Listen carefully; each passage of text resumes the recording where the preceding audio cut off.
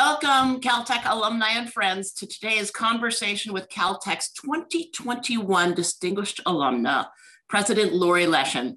Your host today, I'm Sandra Tsing Loh, a fellow or sister, or I guess we call it sibling, Caltech alumna, BS in Physics, 1983. Page House, also a Caltech distinguished, see, I can't even say it.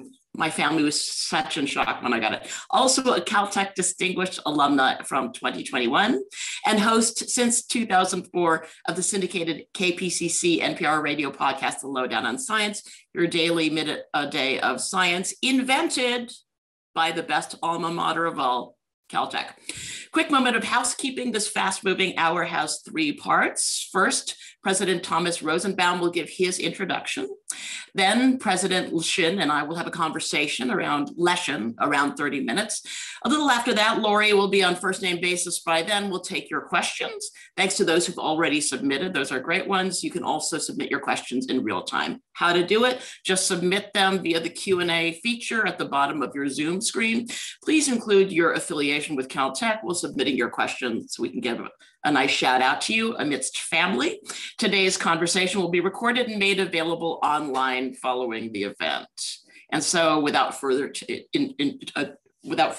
ado, to introduce our distinguished alumna, President Laurie Leshin, it is my huge pleasure and honor to welcome Thomas Rosenbaum, President of Caltech.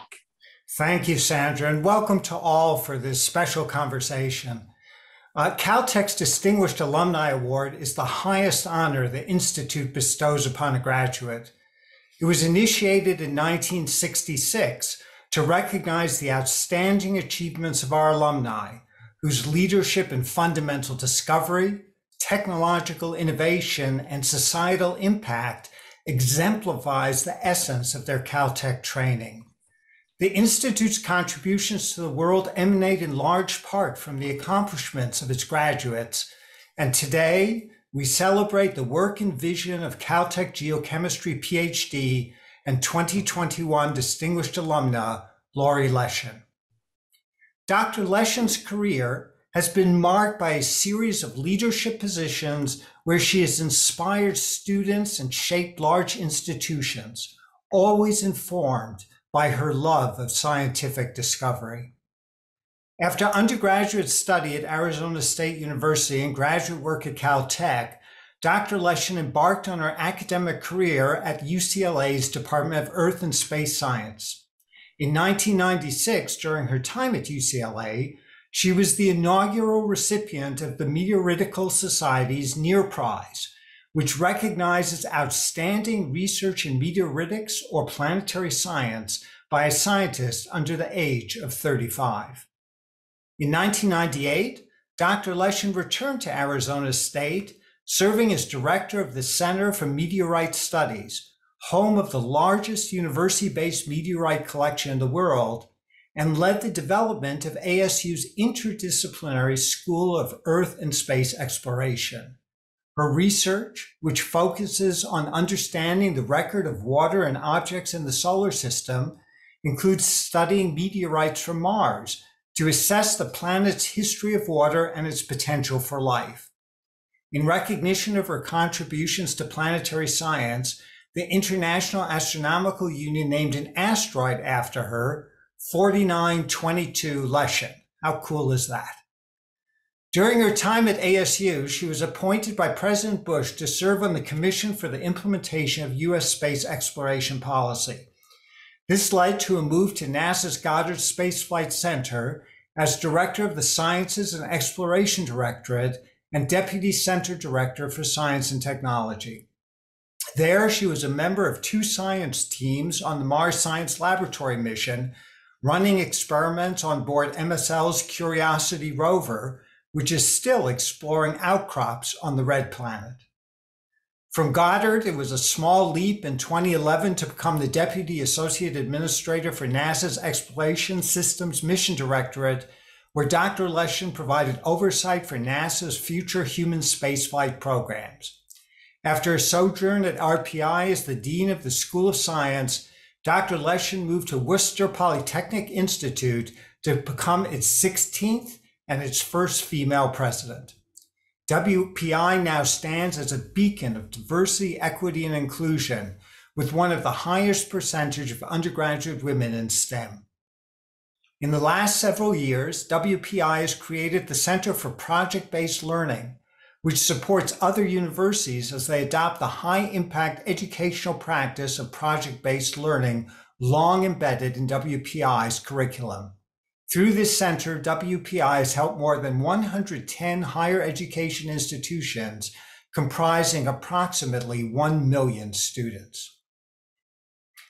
During a lecture in 2016, Dr. Leshin recounted seeing the first photos of the Martian surface in Time magazine as a 10-year-old, an event that helped spark her interest in STEM and set the stage for her career.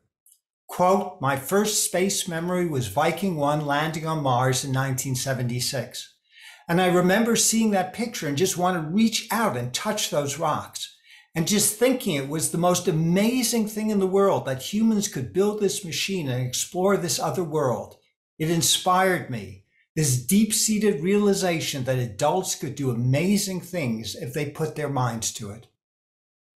We honor Dr. Laurie Leshin for her own realization of amazing things, from barrier-breaking leadership to her accomplishments as a distinguished geochemist and space scientist. And now, back to our magnificent moderator, Sandra Tsing Loh. Thank you so much. What a great intro. And welcome, President Leshin. Thank you, Sandra and Tom. Wow, thank you so much for that incredible intro. I'm glad my camera was off while he was reading it. That was lovely. So and I'll call you Laurie now, if I may. Before going into your amazing career and accomplishments in adulthood, I wonder if we could step back to your childhood for a moment. And yes, 1976 Time magazine, that was a moment where you saw those amazing photos, but was there even an earlier moment perhaps where you first caught your scientific curiosity? Absolutely. I've always been fascinated by the outdoors and spent a lot of time in the outdoors as a child, and in a large part, actually, thanks to my dad, Steve Leshin, who's actually here with us today, which is wonderful. Thanks, Dad.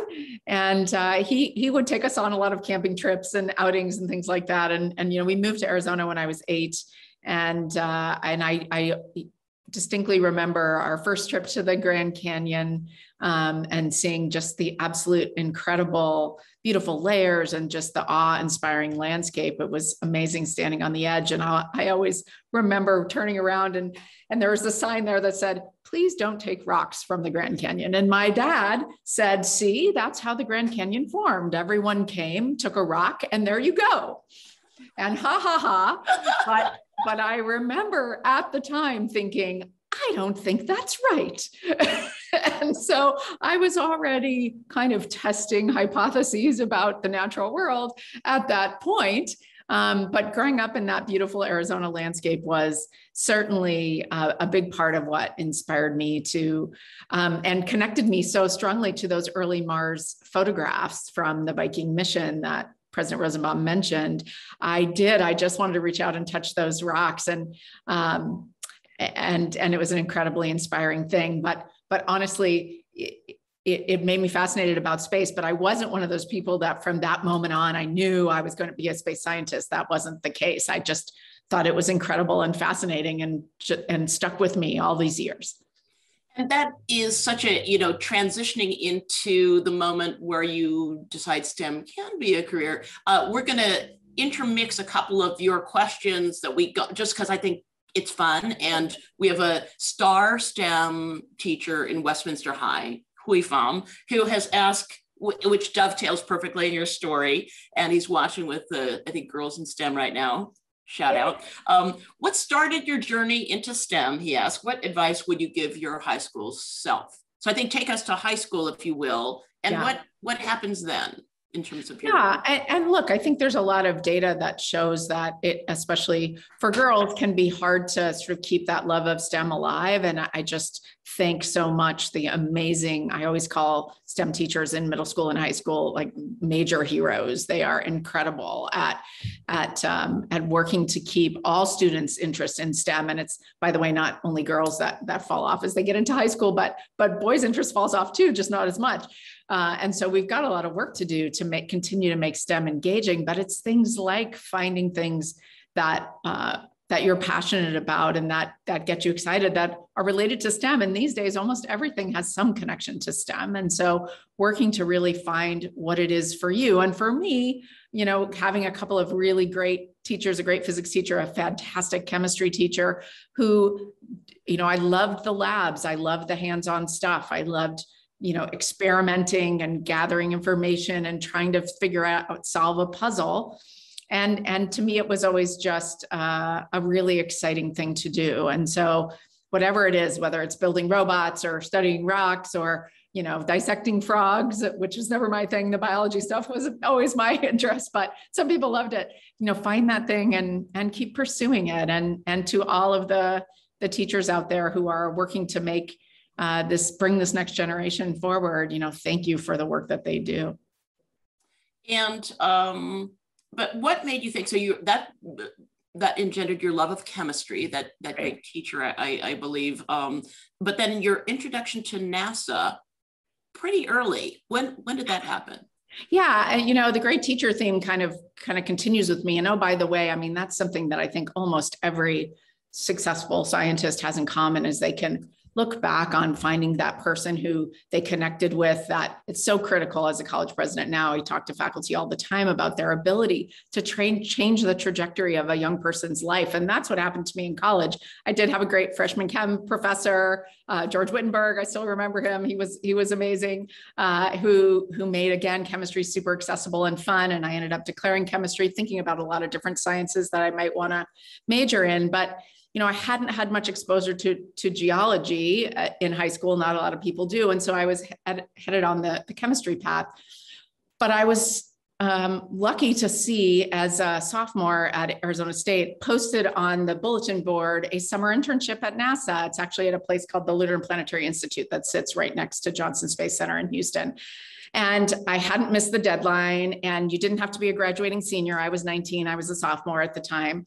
And it had on it all these potential areas of research, like interplanetary dust particles and lunar cratering history, and all of these things that I could tell what the individual words were, but I didn't know what they meant when you put them all together. And so I did something, I sort of had this little moment of courage, and I talk about this a lot, of the importance of just having a small moment of courage every now and then to step into something that is unknown. And so I literally pulled the whole advertisement. There's only one application on it. I pulled it off the wall, and I went and I cold called, knocked on her door, having never met her before.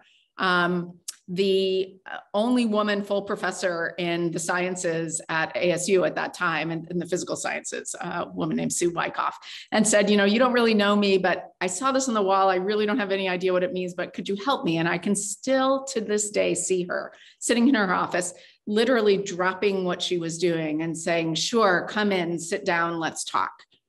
And it's a longer story than this about, you know, we spent half an hour together. She ends up picking up the phone and calling someone to see if she knows anybody there. Turns out she totally knew the guy who was in charge, and yada, yada. So long story short, I ended up getting this summer internship at NASA. But just the fact that she didn't say I'm too busy, that she had her door open, that she, you know, that she was willing to talk to a student. And these stories happen every day, all the time. This is the life-changing power of being a faculty member. And by the way, it's what most faculty members live for all those students out there who are too afraid to go see their professor. Like, this is the kind of thing that can happen. So anyway, so I got to go and spend 10 weeks at NASA in the summer of 1985. This was the heyday of the shuttle program, before the Challenger disaster. And I got to work on data. I did my first research there, working on data from the Viking mission, actually, that same mission that had so inspired me as a young person. These were the Viking orbiters, actually built by JPL, which was amazing. And I was hooked. It was like the lightning bolt had struck. That was it. I knew what I wanted to do from there out is do research and study the planets. So now in grad school, you come to Caltech. So we always like to ask, what drew you to Caltech, and what was it like landing not on Mars, but on the Caltech campus? What did that feel like for you? What did that look like coming from such a large university also? Yeah, it was a big culture shock to go from Arizona State, still one of the top 5 largest universities in the country, was even back then, way back then, to Caltech. And I just remember sort of saying, where is everybody? And people saying, oh, this is everybody. and just the smallness, the small community showed up in some very tangible ways for me. Because I had been a chemist as an undergrad and I stuck with that, I started, moving towards geochemistry, this sort of melding of geoscience and chemical sciences. But when I came to Caltech, I was in the Division of Geological and Planetary Sciences in the geochemistry concentration, but it meant I hadn't taken hardly any undergraduate geoscience courses. And so I had to take a bunch of undergraduate courses at Caltech. And the one I always talk about and remember is that I had to take optical mineralogy with Professor George Rossman, who's still on the faculty at Caltech. I got to see him a few weeks ago when I was there for the DAA award. And I was the only student in that class. So that would never happen at Arizona State. I was the only student. And I like to joke that, it's not like you can blow off your reading when you're the only student in the class. Not that I would ever blow off my reading, but I have to say, I hate to interrupt, but that is such a uniquely Caltech memory that many of us have, to be either the one student or one of 3. I mean, it's very specific, and many of us share that. And I was there when I was back on campus a few weeks ago, so I have these vivid memories of stepping up to the chalkboard. We would meet in his office and he would say, go up and derive the optical indicatrix of blah, blah, blah. So I was there a few weeks ago and I sort of wandered up to the 3rd floor of ARMS, and there he was in his office, and we just had a great chat. And he said, do you want to see the labs? And he showed me around, and there's this beautiful rock slab on one of the walls that they've now put up. And he steps back and says, can you identify some minerals? I was just immediately transported right back. Anyway, yeah. So he's an amazing, amazing teacher. Hilarious. Well, I believe, were you not in North Mud at that time? Oh yeah, my office was in ARMS, and my lab on the 3rd floor of ARMS, and my lab was in the basement of North Mud. I worked with Ed Stolper, was my main advisor, but also Sam Epstein. I was Sam's last student. He passed away in 2001, but was really father of stable isotope geochemistry, just a truly extraordinary human being. And yes, and so my lab was, I call it my lab under the stairs in the basement of North Mud. Was it really like a Harry Potter closet? Like, what did it look like? Harry Potter closet? Yeah, so it's a bit like a walk-in closet. It was, so what I was doing for my PhD research is taking pieces of Martian meteorites. So we can talk more later if you want, but we have these meteorites that we think were blasted off the surface of Mars and have fallen to Earth. Since we haven't gone to Mars yet and picked up some stuff and brought it back, these are our best samples of Mars that we have, and they're fascinating rocks actually. But we were trying to understand water on Mars. And so we would take these rocks and we were heating them up and extracting volatiles, water and CO2 that were released, and then analyzing their isotopic composition. I would sort of extract the water in this little lab under the stairs, and then go down the hall to one of the oldest mass spectrometers on the planet and run it on through. And the whole thing was, it was amazing, actually. I mean, I talk about this time in my life all the time. It was both an incredible scientific experience, just being in that little lab under the stairs with, I think there was a window, but it was kind of blocked off, tiny little lab. The ceiling was sloped because it was under the stairs. And I probably spent 5 years of my life in that lab, heating up pieces of meteorite and extracting the water and like trying to learn about water on Mars. And it was great. And then we would go to conferences and talk about the results. And and we'd sort of fight it out. There were like 24 people, scientists in the world, who were studying these meteorites. It was not a very big community, and we'd go to the conferences and sort of be fighting it out, and fascinating. And then sort of fast forward, when I was a postdoc at UCLA, I got a call from a reporter who said, and this was on August 8th, 1996, saying, hey, a paper is going to be published tomorrow about these meteorites that you studied, saying that they think one of them has fossils in it, and that this is evidence of life on Mars. What do you think? And I just remember thinking, well, I sort of said, I don't know. I haven't seen the paper. I couldn't possibly comment. You know, I did a sort of good scientist thing. Don't talk about stuff you don't know about. And literally the next day, I hung up the phone and I thought, well, I wonder if there'll be a few more people at the next conference, right? And the next day, it was literally the front page of every paper. I swear, if you go and look up newspapers on August 9th, I think, 1996, you will see life on Mars on every paper. President Clinton gave a speech about the little meteorites that I was studied alone in the lab under the stairs for 5 years with nobody else and the 24 people around the world, and talking about how important this discovery might be and that we need to follow up, and nobody, you know, we're not sure yet. And at the next scientific conference, there were 1,000 people in the room, including a lot of reporters and including me up at the front saying, yeah, maybe not so much with the fossil thing, but that's a whole other story. But it just, you know, it is amazing to me. And it was such an eye-opening experience about how the work of small groups of scientists or individual scientists who toil away for years in little labs under the stairs can spark people's imaginations. And I actually think in some ways that whole experience of the life in the Martian meteorite discussion and just watching how it changed the Mars exploration program. I got sucked down to JPL for the first time intensively to help replan Mars explorations. The first time I met a NASA administrator was a few days after that, when we had made all these plans and we flew to Washington to pitch Mars sample return. Not for the first time, but for the first time in the modern era. And it totally changed the Mars exploration program, our program of spacecraft going to explore Mars. It's amazing the work of individual scientists, how it can really feed people's imaginations and change the direction of scientific inquiry.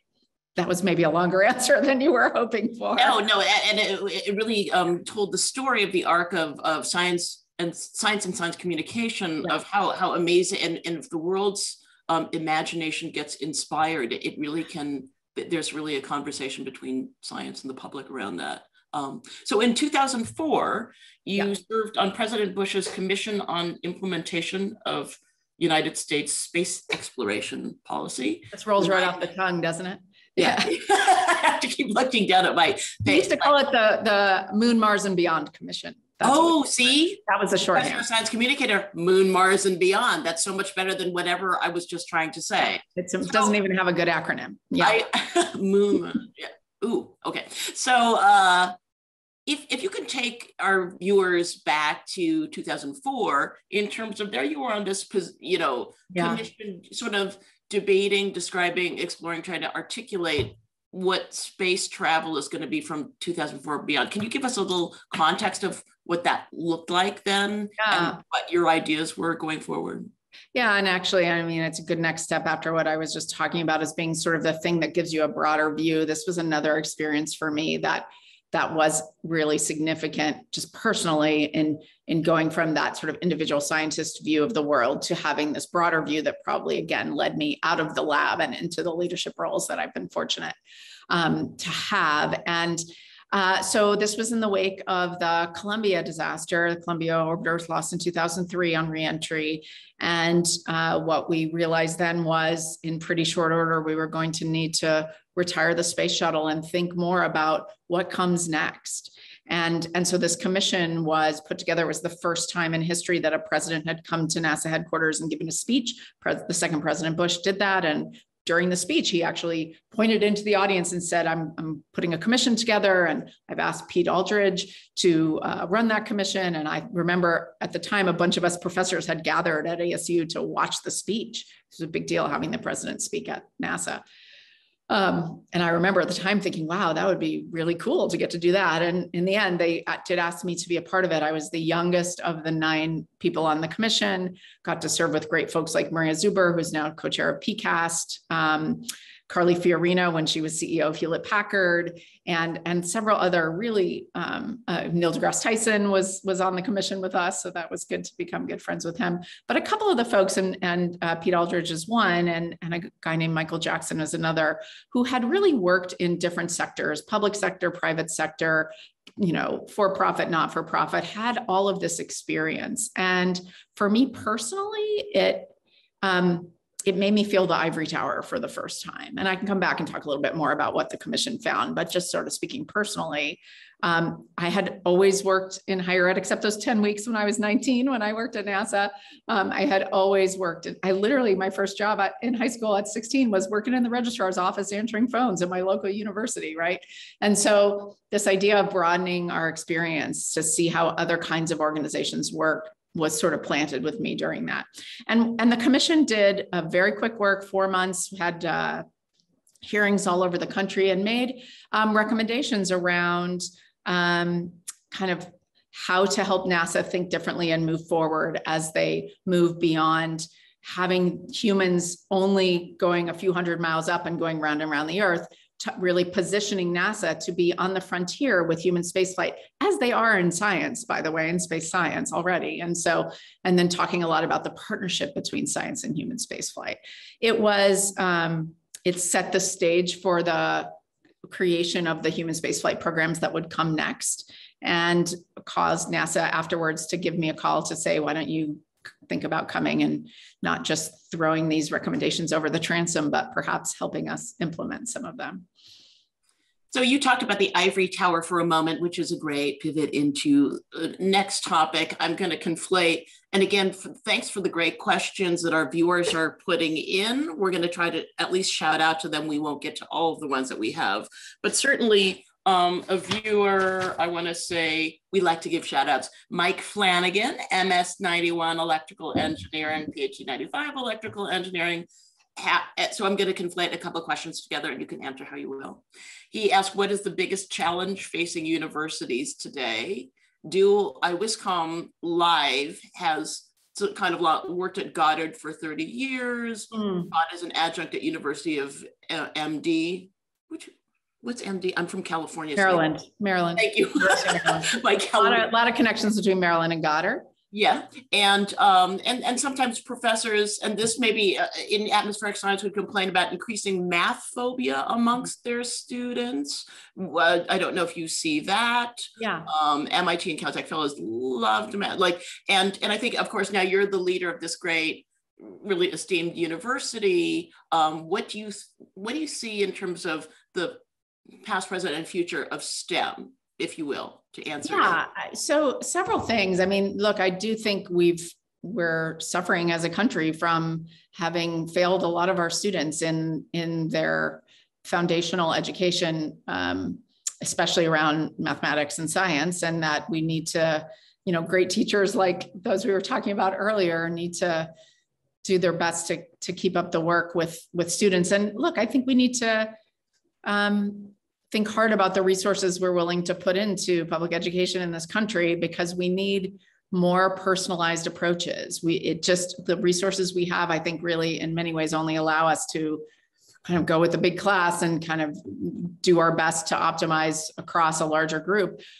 But the great thing about technology is I think there are many opportunities now to incorporate approaches and technologies that can help personalize, especially math education. We have to be aiming not for just getting students through, but for mastery. And in order to do that, we also need to come up with some more fun ways to teach and learn math. I think this is also critically important, which is where experiential learning comes in. If you're building a robot in a robot competition, this is way more fun than doing, repeating 100 math problem kind of homework. And again, we have to use all of our creativity to think about ways to engage students and help them see how math and science are playing into the everyday things that they're fascinated by.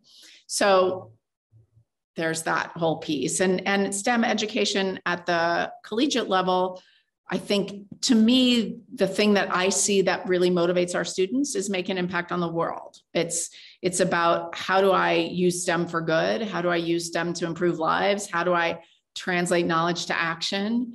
And increasingly, again, for us at WPI, that's really about, if you want to teach students how to make an impact in the world, they have to do that during their time as students. They actually have to learn by doing. And so that's really where experiential learning becomes so critically important.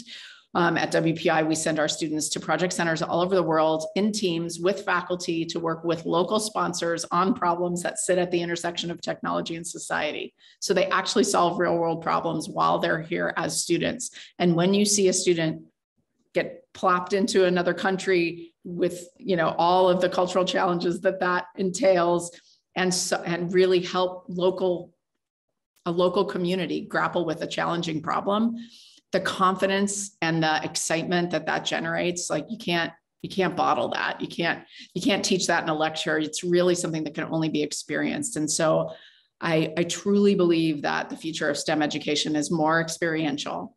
And I'll just say one other thing. The future of STEM is more than STEM.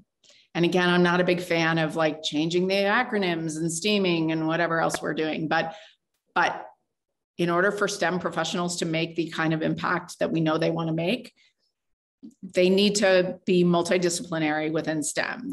No single discipline is enough. And they need to be able to not only work across STEM disciplines, but integrate human skills, global competencies, business skills in many cases to make an impact, creating value in the business world. And so again, thinking much more holistically about students' pathways through a STEM education, which again, all of that, it leads to much more personalization, right? Which is labor intensive and can be expensive. And so that's the big challenge, right?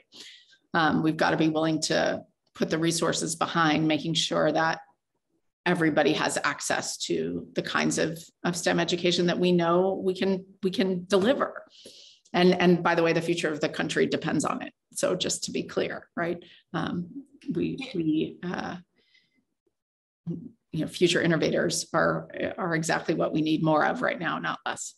Yeah, and I know at WPI, you're lowering financial barriers for students to participate. Yeah. You've talked about having a STEM community that looks more like the US. I wonder if you could hold up the coffee mug I saw earlier. Yeah, here's my, it's STEMinist mug. Yeah, it's my coffee mug. And those mugs, and you gifted one of those, did you not? I was telling Sandra, we gave one of these to Justice Ginsburg, Ruth Bader Ginsburg. We had an event a few years ago at the Supreme Court with attorneys who were WPI alums getting inaugurated into the Supreme Court bar. And we had written to Justice Ginsburg to join us at a reception afterwards, and she came, and she was just amazing. She absolutely loved it, and also sort of in honor of my own mom, who just passed away this past summer, but who was she was not a scientist herself, but she was incredibly encouraging of me to pursue passion in STEM, and she was a feminist who was always out there rattling cages and. Back in the 70s, member of NOW and advocating on behalf of the Equal Rights Amendment. And I know that she was doing that so that I could do this. Okay, so back before I go to some viewer questions. So space travel 2021 and beyond, Mars, new things with Mars. John Whitehead asks, do you still follow progress towards Mars sample return? Should we expect to receive samples on schedule 2031? So what do you see, what excites you in terms of space travel, manned or personed or unpersoned, or things that you're curious about with Mars, space? What excites you these days about this? So much. So, I've got my two favorite planets right here. And actually, I don't know if this will work. Yes, turn. Oh, so there's my Mars pictures on the wall, all different Mars landscapes there. And you can't see it. I'll mess it up if I try and pick it up. But right over my head here is the first selfie that Curiosity took after she landed on Mars and had been exploring for the first few days. And that's looks like pictures of Arizona. Yeah, it totally does. And again, that's why I love it. Yeah, Sedona, Arizona is one of my favorite places on earth. And there's a lot of commonality there with the beautiful red landscape. So yeah, so there's so much exciting that's happening right now and will be happening in the future. So just in the science realm, coming up just in the next month or so, we'll be launching the next great observatory, the James Webb Space Telescope, JWST, so-called. I will probably be hiding under a desk somewhere because it's kind of terrifying what it has to do. It launches actually from French Guiana because it's launching on a European rocket. And then it's going to be at a Lagrange point, an Earth-Sun Lagrange point with the Earth and Sun both behind it. So I think that's L2. I think I have that right. And because it's so big, it's all folded up like an origami that needs to unfold once it gets out beyond Earth. And it's an infrared telescope that's meant to be the sort of successor of Hubble. It's not exactly like Hubble being a visible light telescope, visible in UV. This is infrared, but it's infrared for a reason. Hubble was launched to try to look at the very faintest stars, which as we know, those stars that are farthest away are kind of back in time. It's a way of looking back in time. And what we realized after we launched Hubble was, hey, there's stuff even beyond what Hubble can see. And it's redshifted because of the expansion of the universe to an extent that we need an infrared telescope to see, sort of the very first stars, the very first galaxies. And so that's what James Webb Space Telescope, that's one of the main things it was designed to do, but it's going to do a whole bunch of other stuff too, look at stellar nurseries and exoplanets and all kinds of truly, truly amazing things. So that's exciting. Mars is going great with Perseverance now, the sort of daughter of Curiosity, if you will, roaming around Jezero Crater, exploring that, and also excitingly drilling and storing sample cores to hopefully finally get to bring those samples back to Earth. And again, harkening back to 1996, when I get the call from the JPL Mars program, like, Laurie, can you come help us think about Mars sample return? Okay, sure, I'll be there tomorrow. And we sort of replanned the Mars program and tried at that time to pitch Mars sample return. That was 1996. They had pitched it right after Viking as well. So it's literally been, Mars sample return, we joke, has been 10 years away for like 40 years, I think, but it finally feels like it really is 10 years away now. And so JPL is doing great work along with the Europeans in getting ready to send a lander with a rocket on it to go retrieve the samples that Perseverance is collecting, launch that rocket off the surface of Mars. Then you got to grab it with an orbiter in space, and you got to break the whole chain of contamination for planetary protection reasons, which is a whole other long conversation, and then bring that back to Earth for analysis in great Earth-based labs. Now, I will say that there are many things we can do with rovers on the surface of Mars, and I have personally done, had great scientific experiences with Curiosity, doing a quite frankly similar experiment to the one I used to do in the lab under the stairs, scooping up Mars stuff, putting it in an oven, heating it up, and analyzing the stuff that came off. But we'll never be able to do any of that to the level of detail you can do in labs on Earth. The instruments that I used to work on in Earth-based labs, whether that was at UCLA or in my own lab at ASU, the whole sensor was far larger than a whole Mars rover, right? Like the sensitivity you can get in labs on Earth just will always far exceed what we can do remotely until we have, big bases and stations and things. So very exciting to bring those rocks back and look for hopefully evidence of life, but also probably ancient life preserved in the rocks.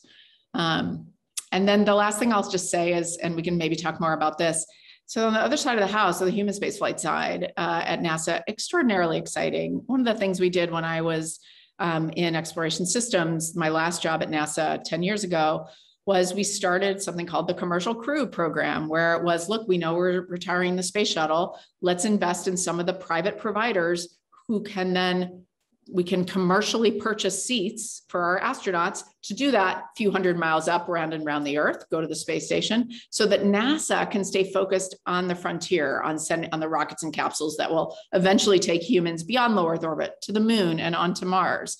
And that's exactly what we did. And now, just in this past year and a half, we're finally launching US astronauts from US soil, but this time on those commercial rockets.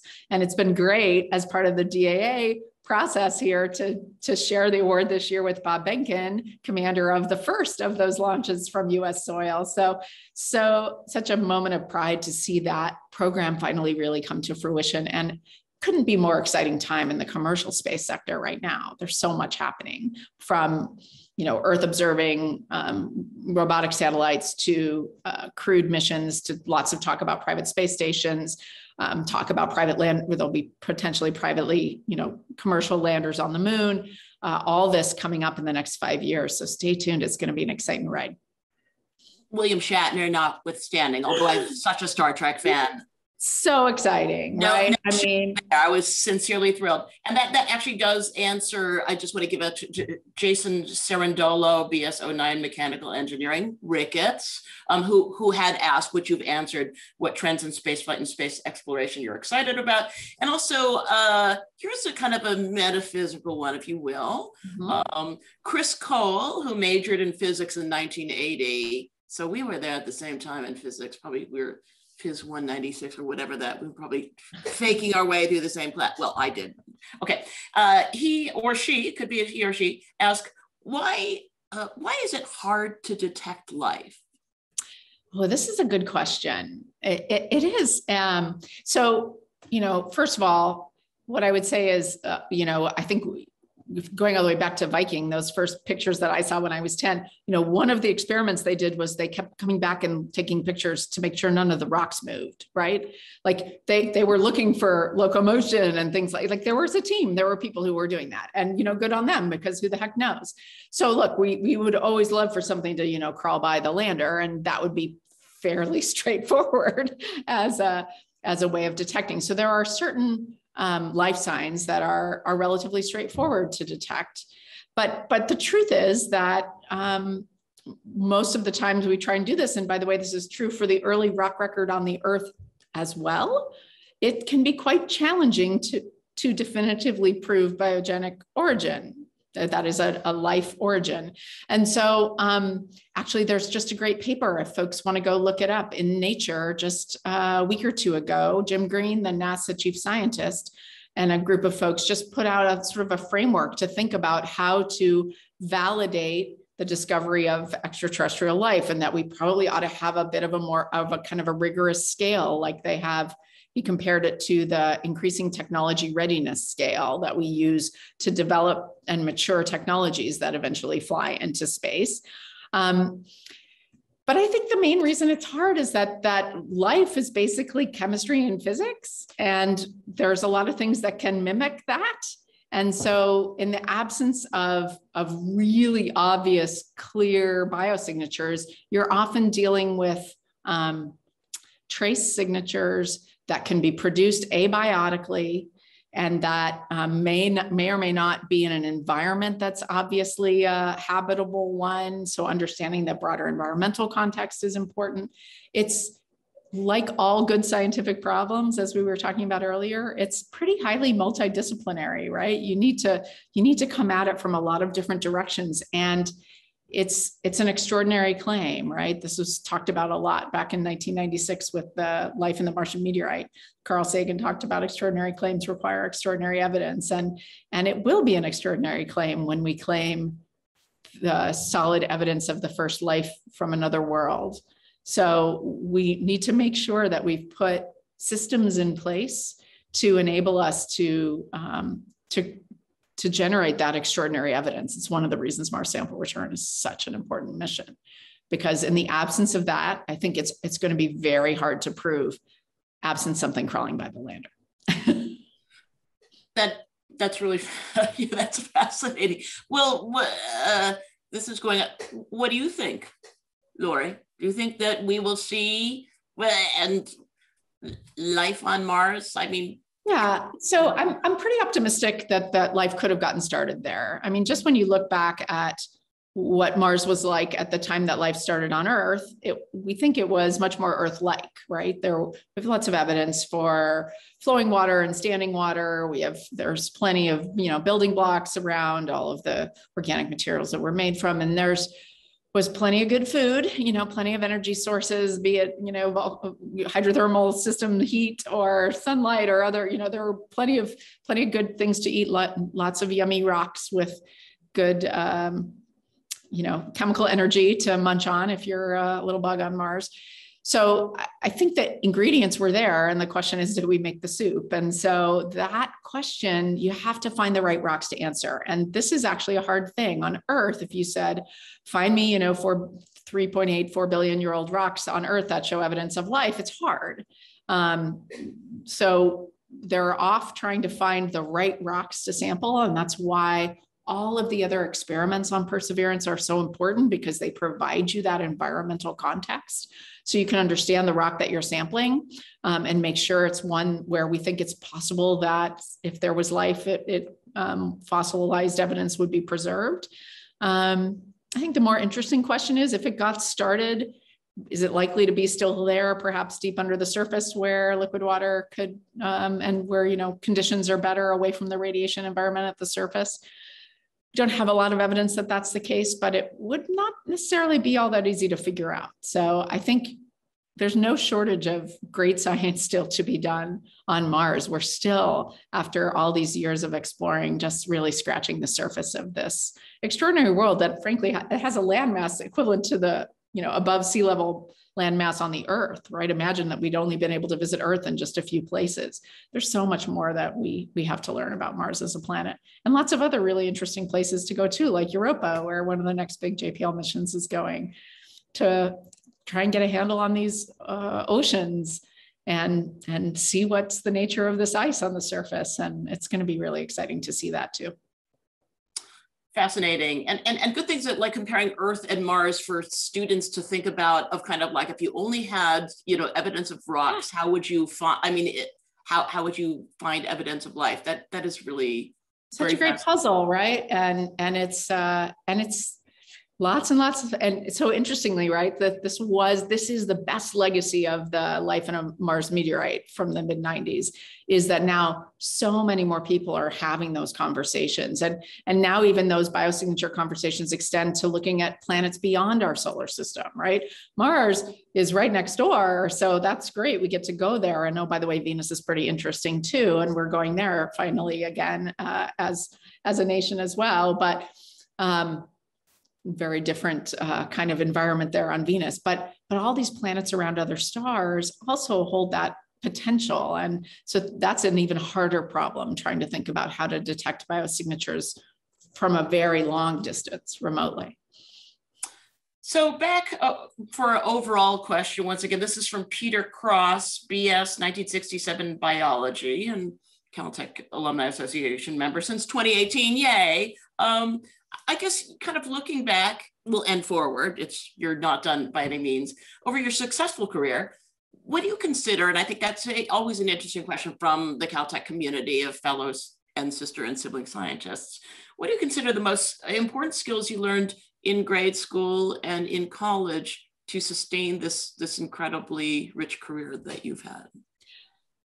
Yeah, good question. I think the most important skill that I learned and have kept feeding is just a desire to learn new things. That is the thing that has probably served me the best. I very much remember my 6th grade teacher, Mr. Lee, who was the first teacher I had who really kind of treated us like people with brains who could think and reason. And we talked about all kinds of stuff from, complex science to the Cuban Missile Crisis and whatever else was happening in the world. And he just really helped me get in touch with my curiosity. And it has always stayed with me. And I remember when I gave up sort of being a day-to-day bench scientist to go join NASA, being so excited as running a science organization that did everything from, black holes to climate change. So all the way from, hardcore astrophysics to climate science, and then, heliophysics and planetary science, my own discipline, but things in space beyond my own expertise, and just getting to dive in and learn kind of okay, teach me about X-ray astronomy. I don't really know. I study rocks on Mars, and or teach me about, how we're thinking about the latest climate modeling and the retreating ice sheets or whatever it was that we were working on at Goddard. And I love that. And I loved it when I came to WPI and getting to learn all the different, disciplines here and seeing what our students are interested in. We launched the first in the nation robotics engineering degree, a truly interdisciplinary degree. Well, we now have 500 students studying robotics engineering here. What are they doing? How are they, what's the latest technology? What are they working on? And just that curiosity, always asking that next question, I think has served me well. One of my VPs here, my VP of Student Affairs, likes to joke that he said to me about a year in as president, he said, okay, I figured you out. You approach everything like a scientist, that everything to you is a hypothesis to be tested. And I realized, yes, that does date back to grade school, high school, and college, but really that's probably the Caltech training kicking in there, which is that you kind of build models of the world in your head, and then you're always testing things to see whether they fit your model or whether you need to update your model. And it's like, yeah, that's true. So I kind of happily own that. Well, or it's a combo platter, because you were questioning your father, Steve Leshin, when he said everyone took a rock at age 8. So maybe like a combo platter that found Caltech, Caltech found you. You're very, very much of that family training. I think that thinking about your journey, your great teachers that you had that inspired you, and then that now you're president of a great university.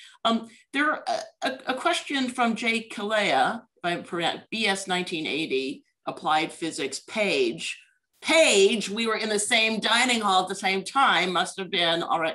And I think this, this definitely comes up in terms of something that you're talking about with students and learning. The question is, do Caltech and WPI, your thoughts, have any joint efforts aimed at diversity and or student mental health, which kind of comes back to that experience of firing those young people and advice that you've and also comes back to the question about what's the biggest challenge universities face. I think student mental health is definitely up there right now. I can talk a little more about that. So the answer is we don't have any directly joint programs, although Tom, if you're still on, I'm always open to talking about that. But we are all part of organizations that are working collaboratively together on, especially those two issues, diversity and student mental health, are two that are coming up a lot. I just finished a turn as president chair, or whatever it's called, of the Association of Independent Technological Universities, AITU. So independent means private universities, technological. So these are all of the private STEM schools, and Caltech is a member actually, and it's a great group of technological institutions. And we one of the lasting, I would say, benefits, if there is one, of COVID is that all of the colleges are talking to each other much, much more and collaborating much, much more than we ever have before, because we were all sharing best practices, leaning on each other, learning from each other. Is this working for you? What's working for you? So both in Massachusetts, across private higher ed, and also across these technological institutions, which span the nation, I've gotten much closer to lots of other presidents at other institutions. And so we ask ourselves maybe 6-9 months ago, okay, now we've built these strong relationships. What else are we going to do with that? And those issues of increasing diversity in STEM, or diversity at all our institutions actually, and making sure that we really are representing our nation and with the students that we're educating. And then also student mental health issues are really vexing. And I'll just say a little thing about that. I mean, we've seen, based on national studies, which WPI is not any different from, and I'm sure Caltech isn't either, just a massive increase in rates of anxiety and depression and suicidality among college-aged young people, not only those in college overall, but those in college as well. It's almost doubled in 6 years, which is shocking. And so that number is about the percentage of students who would report anxiety or depression, and I think that's diagnosed, is like 40%. So almost 1 in 2 now. And certainly the pandemic itself has presented a lot of real challenges to young people who lost a year and a half of their social development at the most essential time in their development, you could argue, into adults. And we're seeing the stressors of that kind of burn through at the moment. And so I do think as college leaders, it's one of the most important things that we need to do going forward is share evidence-based practices. It's not as much of that as you would hope. We need to be thinking beyond the traditional college counseling center model. We've got to go way upstream from that and have interventions about wellness and resilience and thriving that are for all students before they show up clinically, so that we can really continue to advance the education, because your brain can't learn stuff when you're stressed to a breaking point. And so it's a scary moment, actually. And we've certainly suffered some losses at WPI that are challenging. And we're doing everything we can think of to try to help support these students while, increasing their resilience so that they can do the hard work of changing the world for the better, which is what they want. That's why they're here. Well, although it's challenging hearing you speak, it certainly gives hope that mom hugs included, that this is going to all work out. And I just we had moms at our fountain giving mom hugs the other day. It was the best. I got one. I have to tell you, it was fantastic. And I think I will give the last word on what we've talked about to E. William Cole-Glazier, BS 66 page, PhD page, strong today. Well, we love all the other houses, including Fleming. That's all in the past. Any no comment. PhD 71 physics, who said, Bill said, and to you and your father too, wonderful, engaging, inspiring talk showing the excitement of doing science. And I think you're right. As you've said, scientists are not passionless. Right. It's the passionate pursuit of knowledge, not the passionless.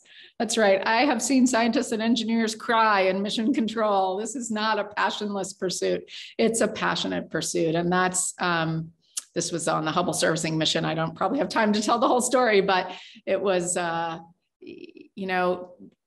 together, and especially, individuals achieve great things, but together and collectively, it's one of the most exciting things about being involved in space exploration is it takes a huge team to do these amazing things, these mighty things, and having a career where I've been able to be a part of that and then be a part of some amazing STEM institutions is truly an honor. And gosh, getting this award is just amazing too. So thank you. Well, Caltech is super proud. I can't speak on behalf of our president, but I know Caltech is super proud to count you as one of Caltech's own. So thank you so much for chatting with us today. The time has just flown. President Laurie Leshin, Caltech Distinguished Alumna 2021. Thank you so much. Next is another colleague of yours on December 1st, Wednesday, Dr. Charles Elachi, longtime director of JPL. Yeah, there's a link in the chat to click on if you want to register. And also be thinking of your own nominations for Distinguished Alumni. The deadline for that is January 23rd. Whether you'll get an extension is as Caltechians, we'll let you know. But and so January 23rd is the deadline for that, and watch your email inbox for the ability to nominate. So this is Sandra Tsing Loh signing off. And remember Caltech's motto, the truth shall make you free.